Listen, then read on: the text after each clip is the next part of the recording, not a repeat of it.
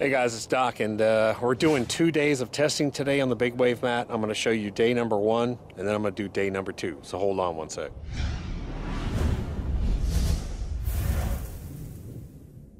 Hey guys, so day number 1 we set up a mini sluice, and we just basically wanted to look at wave patterns inside of it. We ran some fine gold through it. I'm going to show you that.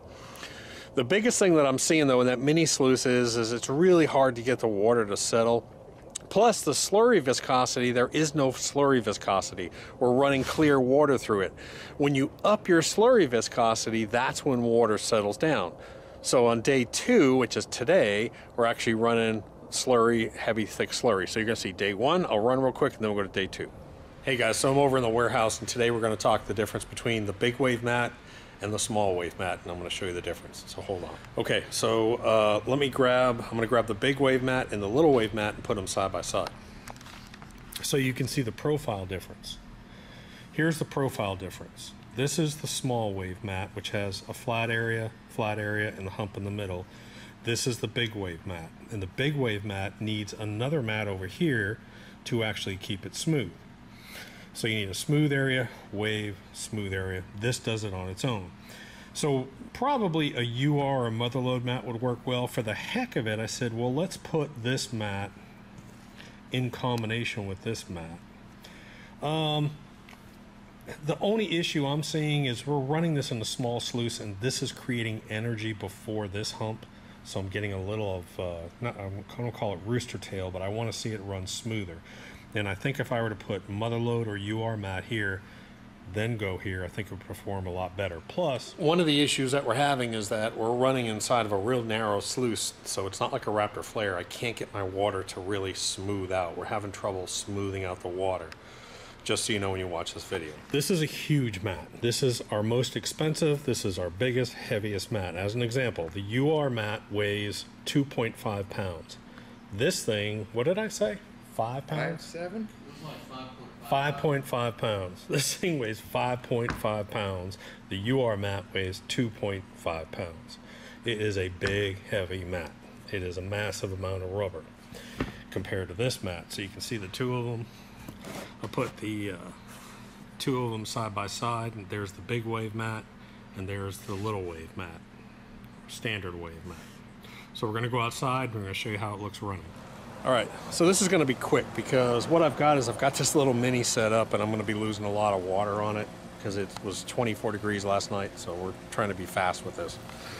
So what I've got is I've got a little 1.5 Honda WX-15 coming into the header box here.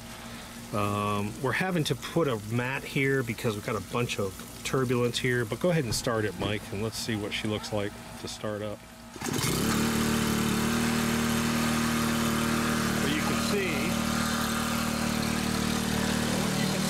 This is the big wave mat right here.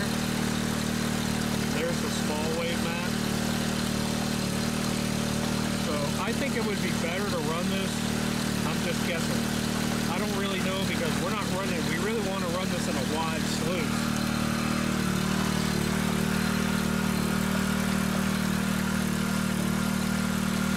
All right, Doug, once you feed some in, he's going to feed some material in. We've got all kinds of crap in there.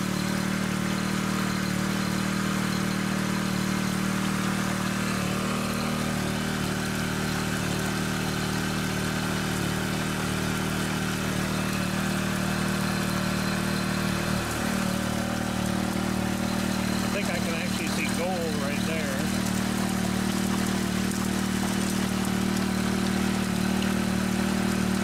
Okay, go ahead and stop. Yeah, I can see gold right in here. I can see gold forming right in there.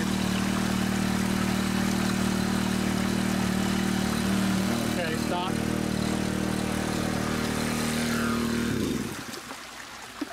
Hear the water pump sucking air.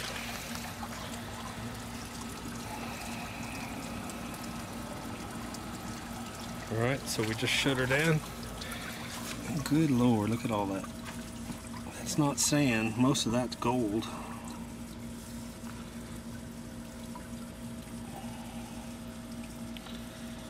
Big piece of gold sitting right there. Lots of gold up under here. I think what we'll do is we'll just drain this mat a little bit and take a look at it. Okay, so let me show you what we got going on here. So this, on the Mini, it has a little flap that sits here and it pulls the water back here. But you can see there actually is, in that pool, there's actually a nugget sitting right there. So, and that's what we end up seeing. We end up seeing a lot of nuggets. If we're gonna have nuggets, it's gonna be back behind that pool. This mat is gonna be fairly bare. And now you can see this right here. So this is the first big wave mat. And what you can see is those are little pieces of lead shot. Then you've got gold, lead shot. This is the small wave mat. And then you come down to the big wave mat. And you've got lead shot over here, and you've got gold over here. And then we come down to this last wave mat. Let's take this little flapper off. And I'm seeing, but you can see that on this wave mat right here, I have a lot less gold than I've got up here at the top. Again, this is a mat that just simply opens up the slurry. It's not a high capture aggressive mat. All it does is it opens up that slurry without flow interruption and allows the material to spread out a lot. And it just uses the water speed. So here's that first mat.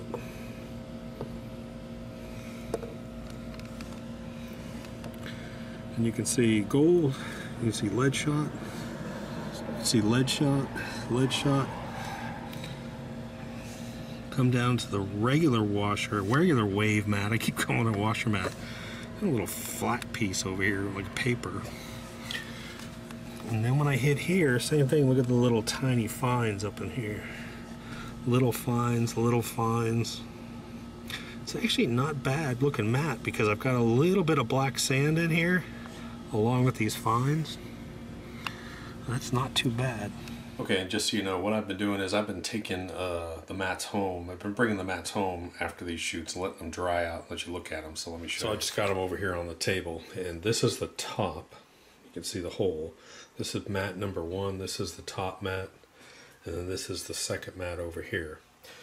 I mean, we've got a lot more testing. I was telling Mike we really need to get this into a Raptor flare. But let me just show you some of the gold in here. And I'm going to zoom in. I took some photography with my phone, which is pretty cool. But look at the lead in there too, little lead shots. That's pretty cool. And that's the end of the mat right there. So this is the downside. This is the top. And then this is the front side. More lead right there. Lots of bird shot in this stuff.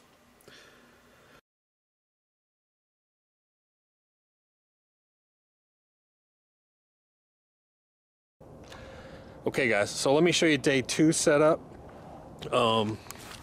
It's gonna look a little weird, but number 1, it's 29 degrees out here, so we're doing this as quick as we can. This board is up here to reduce some of the light because I've got a camera I've got set up. I'm gonna run on this sluice. We're just doing a Raptor flare, and today in the upper section we're running the worst sluice mat ever made. Aluminum. We're doing nothing here. So this is just empty. And what we want to do is, remember, the wave mat is not a primary capture mat. The wave mat is a tailings mat to open up the slurry and to use a different process to capture gold. So what I'm going to do is I really just want to show you. Let me show you what we've got. We've got big wave mat, UR mat, big wave mat, mother load mat, and then big wave, big wave. And what you're going to see down here on the double big wave is you're going to see that it really doesn't work well. You really need the space in between. You'll see that it's too bumpy down here. It doesn't have a time to settle out. But again, big wave, UR, big wave, mother load, big wave, big wave. We're going to fire that up. So, every day when we do this, I always bring in gold. I forgot the gold. So here's the mix. We've got everything we can throw at this machine today. Raw pay dirt, We found some old concentrate bags that we were selling or giving away. We cut them up, we put it inside of it. We've got black beach sands from Alaska, and we've got crushed ore from Georgia. Matter of fact, some of the stuff's from Tammy up at Crescent Gold Mine. We're just gonna run everything through it, but I want a thicker slurry viscosity. I want black sand, I want gems, I want all kinds of nasty stuff running over this mat today. So that's what we've done. I honestly have no idea how much gold is in here. I'm guessing maybe a couple grams, I don't know. But again, just a stupid little setup using my Raptor flare. Nothing in here, no mats up here, and then we're just gonna do this. Of course, this mat is designed to capture gold in your tailings. But today we're gonna just, like I said, we're gonna push it and see what happens. I want you to see with bare water what this mat looks like. That looks beautiful. So that's a UR, big wave, mother load, big wave, and double big wave. Now you can see what I mean here. There's not enough settling action in between. But again, we have not experimented with that before because we just got in the cuttable mats. So go ahead and throw some in, Doug. So I'm just gonna have them just throw some of this junk in here.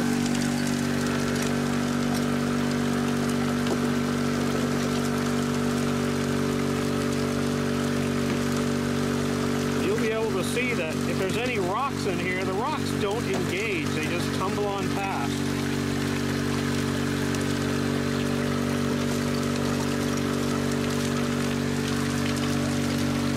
That's pretty cool right there.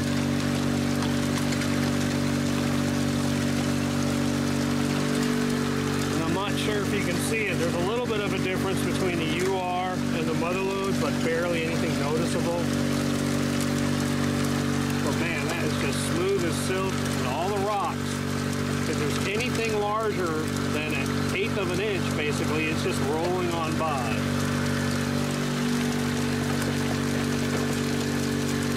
I'm trying to find, I want you to watch for rocks as they go through here. And the rocks, again, there are no flow interruptions or ripples, so there's nothing for the rocks to get held up on. They just zing on by, zing on by.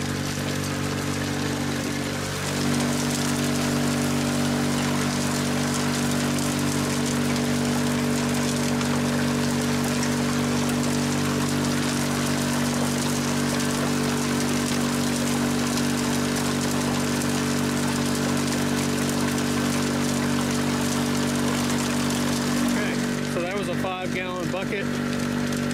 This water obviously is not going to clear up because this is our huge pond, our kiddie pool. So go ahead and shut that pump off.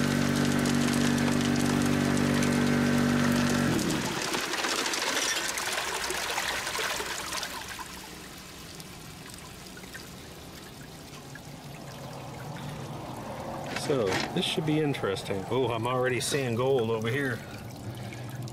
Already seeing gold up in here. So I'm gonna drain this water and see what happens. All right, so the main purpose of this, what I wanted to show you today, was how these mats play together. And I would say, based on the fact that the way that we were running it, Mike, what do you think? I think UR and Motherlode both look good. So again, big wave mat, UR, big wave mat, Motherlode, big wave, big wave. Same thing, Motherlode looks really good, and Motherlode looks great with this mat. So, you know, I'm almost a candidate to say if you only have two mat choices, big wave and Motherlode is where I'd go, because Motherlode is so good on superfine gold, but that UR is looking good too. So I don't know what I'm going to do as far as pulling this and looking at the gold, but maybe I'll clean each mat section. Maybe I'll clean down here and put it in a pan. I don't know, we'll see. All right, so we're coming along here, we're playing, we're just picking spots. You know, one of the best capture mats I think we have for low turbulence for fine gold is probably the Motherlode mat. I'm going to do the UR here in a second too, but I'm going to show you. Now remember, we only have maybe 30 inches of matting, so the water really hits it about here, and it only has 1, 2, 3, 4, 5 mats to go over, and then this is kind of weird down here how this happens.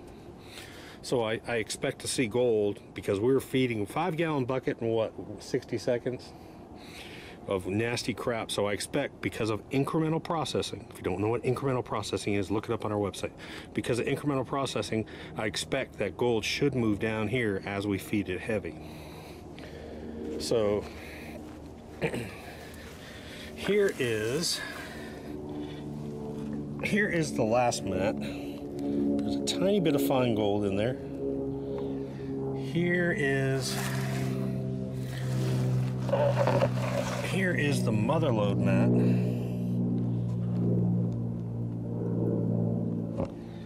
Here is the first mat. That's pretty cool. Again, I think by weight, I probably have 60% of my gold, I would say, in that first mat. But I do want to check the UR mat. Again, understand the concept of this mat.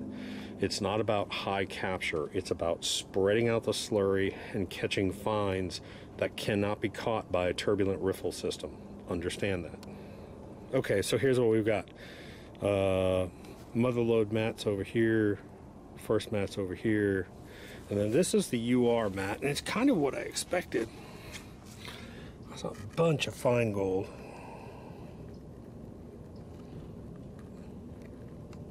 But I'll tell you what, I almost like the way that the mother load mat, performed better with this. Wouldn't you agree? Yes. So we're all kind of in agreement here that we really like the mother load mat alternating with the big wave mat. It can take a little bit more volume. We saw actually the mother load mat grab some bigger gold and finer gold further down. So our recommendation with this is probably going to be mother load mat, big wave, mother load, big wave, mother load, big wave. Runs great. Talk to you later. Doc. So anyways, guys, that was a good day testing, good 2 days testing on the wave mat. Again, that's the big wave mat. You need to make sure that you understand what mat goes where. They're different things. There's a whole section of the wave mat that we're putting up testing videos on the wave mat on the website.